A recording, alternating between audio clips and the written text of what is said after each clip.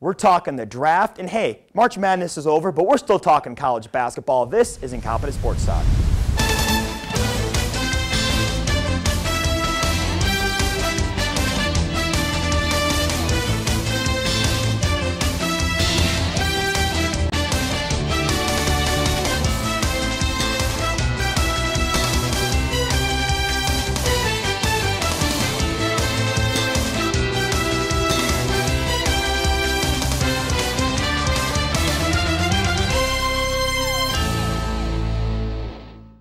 Welcome to Incompetent Sports Talk, along with Mike Raven, Jerome Loprena. I'm Alex Salzma, and it was a great draft weekend for the Iowa Hawkeyes. They had 6 players drafted. That was the third most in college football, and that was the most for any Hawkeye team since 1966. Brian Bulaga went 23rd to the Green Bay Packers in the first round. Pat Anger, 63rd to Indianapolis in the second round. Amari Spivey, 66th to Detroit in the third round. Tony Moeaki, 93rd to Kansas City in the third round. A.J. Eads, 119th to Miami in the fourth round. And Kyle Callaway, last but not least, to the Bills at 216th. Also 3 Hawkeye, or actually Trey Strauss is a free agent signed with the Texans, and Dace Richardson and Dan Doran getting tryouts with their respective teams. Mike, quite a weekend. What were your take on it? I'm happy to see where Bulaga went. The Packers were 11-5 last season, but their only real weakness was their offensive line. They gave up a lot of sacks, and Aaron Rodgers didn't have a lot of time to work in the pocket. Bulaga's the kind of guy that you can install into that line. He's got a fantastic work ethic. He's got a lot of football smarts, and he's the kind of guy you want on that offensive line. I'm a bit surprised that he dropped down to 23rd. I thought he might go a little higher, but nonetheless, it's great to see a Hawkeye get drafted in the first round. And then I'm also excited to see Pat Anger go to the Indianapolis Colts, another Iowa guy going to the Colts. And now we have Bob Sanders, Dallas Clark, Pat Anger, and of course the coach, Jim Caldwell, for the Colts, and that's impressive. I mean, you can go down the line about all these guys. And I believe Mitch King was working out with the Colts towards the end of last season. I think he'll be a part of at least their practice squad this year. And So, Jordan, what do you think about the draft? I was very happy for Iowa. Finally, we're getting, kind of national respect. People didn't have many bad things to say about these Iowa guys. One thing, a lot of these guys that were getting taken in the third round, it was said they had first-round talent. I'm not talking about Hawkeyes. I'm talking about anyone in the third round that was getting taken. A lot of them were saying they have first-round talent, fifth-round character. They're getting drafted in the third round for that reason, because character has become such an issue in the NFL. Maybe more so than ever in this draft. Maybe more so than ever, especially with what recently happened with Ben Roethlisberger, stuff like that. You will not have that kind of problem coming out of Coach Ferentz's program here in Iowa City. Every single one of those guys, great character. 2 of them left early, but you know what? I think we've kind of learned, especially a guy like Amari Spivey, his story parallels that of Sean Green's.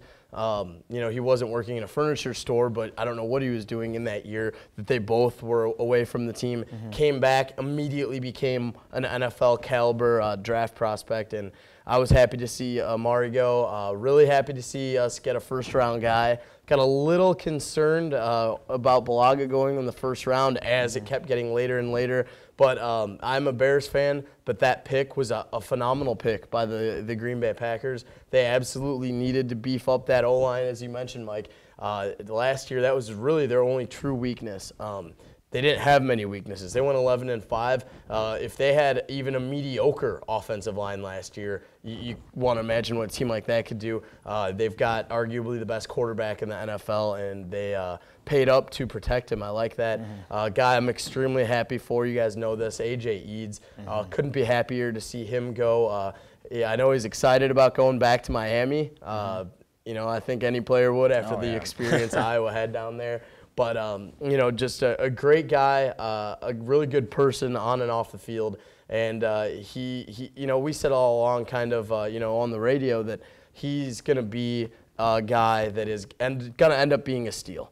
Same with a guy like Moeaki, but AJ, just an intelligent, he's the type of guy, if you're an owner, you want someone like that on your team, and you'd like someone like that to even, rise to be one of the faces of your team, because he's just that good for a franchise. He was that type of person for Coach Ferentz, with Iowa, one of the faces of this Iowa football team, and I have no doubts that he has the capabilities of doing the same in Miami. Yeah, A.J. Eads is a cerebral linebacker. He really sees the field extremely well. He doesn't make stupid decisions, and he's got quickness that is a little bit deceiving. I mean, you've seen throughout his career at Iowa, if you followed him closely, there were times Scott Tolzien, Nesbitt, other quarterbacks who didn't see the speed that A.J. Eads has, but he has that deceptive quickness and that cerebral approach to the game that, like you said, Jordan, will really benefit him in the NFL. And this draft was deep in terms of tight ends. I believe 21 tight ends were drafted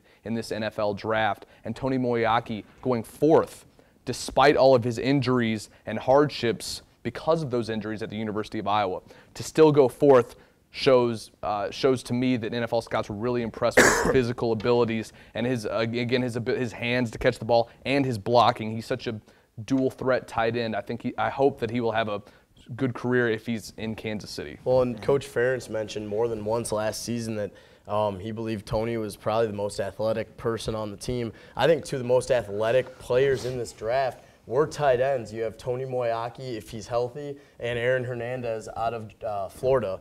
Both of those tight ends, I think, are arguably some of the most athletic players in this year's draft. And when you get to the NFL, you get to the NFL because you do have the talent and you do have the skills, but it's stuff like athleticism and other intangibles that'll get you playing time and get you where you want to be. Sam Bradford went number 1. Sue went number 2. If you got the number 1 pick, would you have taken Bradford, Jordan, or would you have taken Sue? And Mike, I want to get your opinion on this too. I would have taken Ndamukong Suh. Reason being, Sam Bradford hasn't played in an entire game in over a year. I believe the last full game he played in was in the national title game against Florida, which he lost. And yeah, he had a lot of time to get ready. I really think that Jimmy Clausen was the most prepared future. It has the brightest future, I guess, of any quarterback in this draft.